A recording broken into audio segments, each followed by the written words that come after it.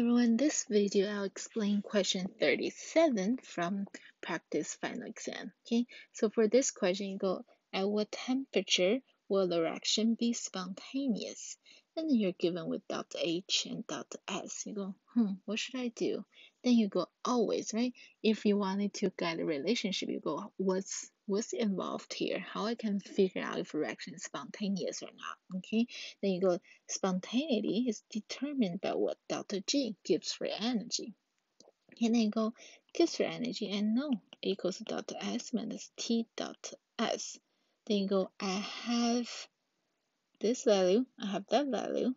I wanted to know temperature and when it's spontaneous. Then you go, what does it mean? What do I need delta G to be for the reaction to be spontaneous? You go, oh, I know. I need delta G to be smaller than 0. That's what the reaction is going to be spontaneous. Okay, so now that's how you figure out the question. They go, oh, that's what I wanted. Now I have a relationship I can solve for. And now let's just plug in the values, right? Okay, so from here it's easy. Delta H is 22.2 kilojoule minus T. We don't know what we're looking for.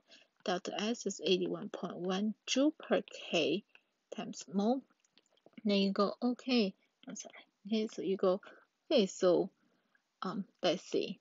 Okay, so I need to reorganize the equation. So that'll be negative delta T, T times 81.1 joule K times mole smaller than negative 22.2 kilojoule per mole. I solve for this, right? Okay, so now you solve for this question, you can get T, but then remember, one's kilojoule, one's joule. So that means you have to use 22.2 multiplied by 1,000 to get rid of that K, right? Okay, and then you divide it by 81.1, so you get temperature. Okay, so when you solve for this, temperature will need to be bigger than 274K.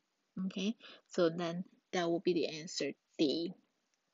Okay, so that's how you solve this question. Okay, so basically you need to know, right, what this gives for energy means, and then how it's related to spontaneity of a reaction. Okay, so then this is just how you solve this question. Okay, very easy, right? Okay, so that's it for this question. Thank you for listening.